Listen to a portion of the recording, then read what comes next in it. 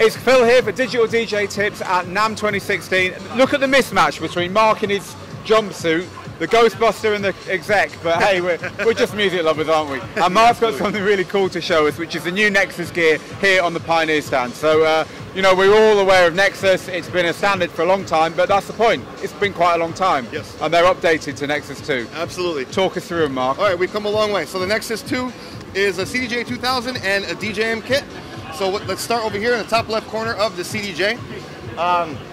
You'll notice now, instead of 3 hot cues, we have 4 buttons, and we have actually 2 banks of 4. So you have a total now of 8 hot cues. They are actually color coordinated with the color bank set within your record box hot cues. Moving on to, actually the way we record the hot cues is now different as well. Instead of entering record mode, recording a hot cue, and then exiting record mode to trigger the hot cue, you now just, let's go to a blank one here. You now just tap it to record it, and then re-tap it to launch it. So moving on down here, we have our forward and reverse switch, but we also added a slip reverse, which is a momentary switch, which is only active as long as you hold it.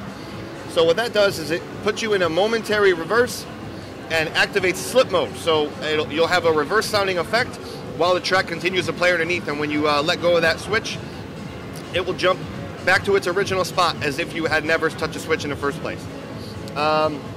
We brought back the 4-beat loop, which is a one-touch 4-beat loop, and if you hold it down, it's an 8-beat loop, and then every time you touch the button after that, it cuts that loop in half, which gives you a nice little stutter effect. The screen, we went from a 6-inch screen to a 7-inch screen, and it's also now a touch screen. So we replaced the ribbon, and now you can needle drop or needle search just by touching your waveform as long as you're in pause mode. Another cool thing about that, while the track is playing, let's say you're here at in the beginning of your breakdown, and you're curious, how long do I have until my breakdown is over? You can kind of just touch it while the track continues to play underneath, and you get that little green line, and now you have a countdown until where that green line is. So now you'll see you have 8 bars until that breakdown is over. And you can kind of do that with any place in the track. You find your spot, and it will count down the number of bars till that track. One of the really cool features that everyone is going to love, I just hit my little shortcut button, which is kind of the super button of this player. The shortcut button, it brings you to this screen. You can search with a full QWERTY touchscreen keyboard. That is a huge feature. You can also now, as you can see, toggle between blue and RGB waveforms. You can also change your quantize setting. Previously it was always at 1 beat. You can now go from 1 beat to a half beat, quarter beat, or 1/8 beat. You can set your hot cues to auto load. You can leave them off, or you can actually just go with your record box settings.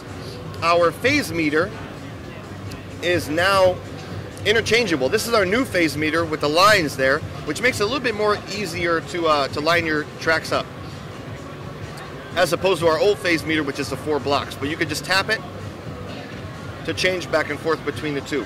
We also have a beat jump button, which will allow you to jump forward or backward 1 beat. Quick touch loop mode. You could just toggle between your loop size right here. One of the really cool features that we added is a track filter.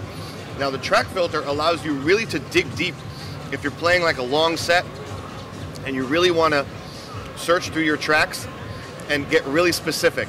So there's 2 different versions of this window.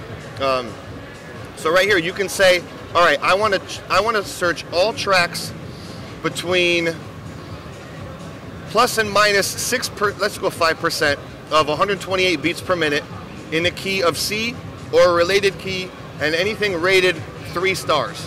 And let's say we want the colors to be pink, green, and purple. Now, when I hit this button, I don't have any tracks that meet that criteria, but right now if I were to tap that button, all the tracks that met those criteria would pop up. So we hold it down to go back to edit, and now you can even dig further by going into My Tag, and now the My Tag feature, these would all be would be controlled through Rekordbox. So you would go through and tag all your tracks accordingly. So you can say components, anything that's synth, and dark, or situation. I'm playing an after hours set, so let's just after hours tracks. And then we have an untitled column here, which is customizable. So you can say, you can change anything. You can set your criteria to anything that you want. So you want to do you know, pool party tracks, or you know, anything like that. So back to situation, you can build up after hours. You can do like warm up, you know, late night, anything you want to do. You can also do genre. We don't really have anything here, but these are all set within your tag within Rekordbox. And then you quick one-touch reset, clears out all that search criteria, so you can restart your search over again. So that's really, really cool. It enables you to dig really deep, as opposed to just kind of scrolling a wheel. The main feature that we can't show you is the sound quality. The sound quality of these is the highest sound quality we've ever put out. It outputs a full 9624. The mixer takes in 9624 and puts out 9624. So there's very little loss of sound quality. Jumping onto the mixer, first thing you're going to notice here, top left-hand corner, we'll kind of make our way down and then back to the right. 2 sound cards, each with its own MIDI switch. Enables you to either have 2 DJs play at the same time, or enables you to switch off between 2 DJs playing back to back. Moving on down here, you'll now notice we have a parameter knob on our sound color effects. What this enables you to do is tweak the different parameters. So like in a filter, it changes your resonance. We also brought back a sweep, which changed your bandpass on the parameter. The noise is now slightly quieter, but we added the volume knob in the parameter. Moving on down here, in the headphone section, you'll notice we have 2 headphone outputs. One is your traditional 1/4-inch jack, and then we had an 1/8-inch jack for all those DJs who happen to lose their adapter on the plane. And that's quite a lot of DJs. That's quite a lot of DJs. Also, it's good for 2 DJs playing at the same time. And instead of, you know, wearing somebody else's sweaty headphones, you can have your own and plug them in separately. Next thing you'll notice here is these beat effect lights. Now what this indicates is which channel your beat effects are actually assigned to. It was kind of hard to tell before, but you know, seeing the little writing on the mixer in a dark nightclub. So now this is a bright blue display. Cool thing you could do is add effects to multiple channels by, let's say we're going to assign these 2 channels to crossfader A, and now we'll assign effects to crossfader A so I can affect both channels at the same time. Back. One really cool feature, and it's actually a very subtle feature, but it's one of my favorites, is new channel fader curves. So this middle one here is very good for long mixing. And now the reason we incorporated that is because a lot of DJs who like to use rotary mixers love that really long mix where you can get very precise with the movement of your channel fader.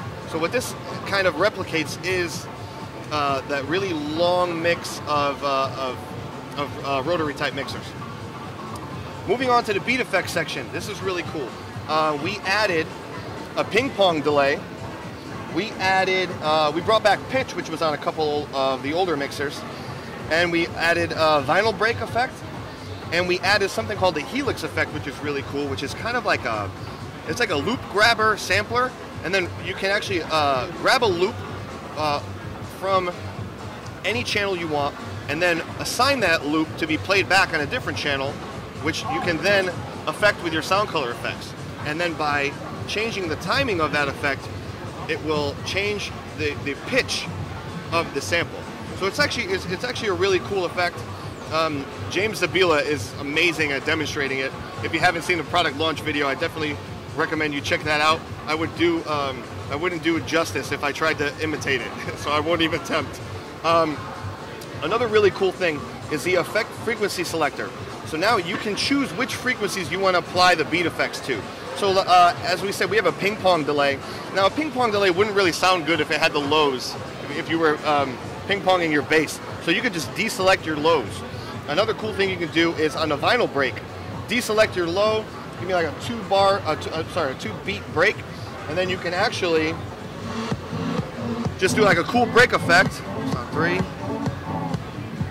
but you can hear the beat playing in the background, so your bass line is still going.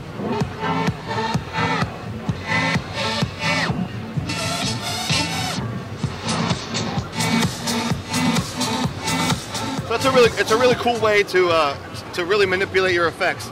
Another thing we did here, we doubled the size of the X pad, making it much easier to jump back and forth between your timing. So if you want to do like a roll, you can 1 beat, 4 beats, 8th beat. It's very easy to jump back and forth. And now you'll see that little ribbon in the middle. This helps you change different parameters of the effect. So this beat here, or this button here will change your beat timing. And then this slider here will change your modulation on your effect.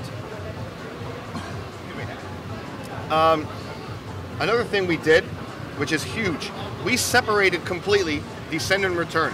So on previous mixers, you could either use the send and return, or you could use your beat effects. You can never use 2 at the same time. Now what we can do is we completely broke that out. So your send and return is now up here, and there's 2 types of return. You can either return as auxiliary, which would actually return to a completely separate channel, or you can insert, which is the old type.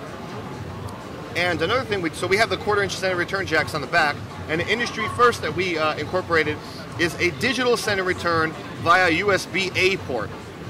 Now what that enables you to do is send out to an iOS device. Here we have an iPad hooked up, and we're running our RMX1000 app. Now what this enables you to do is it acts basically as an RMX1000 hardware piece. So you can use this as if you actually had an RMX1000. So you turn it on, assign it to channel 3.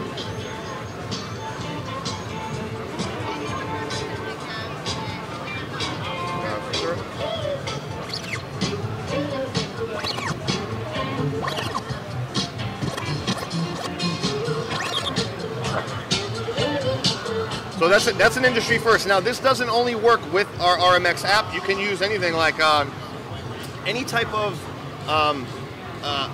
app that supports sound through the lightning port. So any type of different, like any type of pad effect, a guitar pedal effect, anything like that, you can incorporate that into your set now with our digital send and return. That's basically it in a nutshell. As you can see, we incorporated a lot of new bells and whistles, but again, most importantly, I can't stress enough, is the sound quality of both of the units.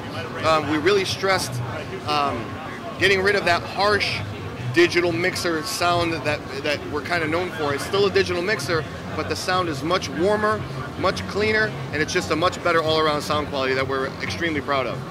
So it always was a flagship mixer, it always was a flagship media player, but there's a lot of incremental changes which all together add up to kind of the next few years for Pioneer, all there, especially the digital out. I think something really new Yes. alongside the other stuff which is kind of developing on what was already there. Correct. Awesome. Well, thank you very much, Mark. It's been a pleasure talking Thanks. through the new stuff. When's it available? When can DJs get their hands on it? It'll be available at the end of February. Perfect. Thanks a lot. Have a good Thank you. show.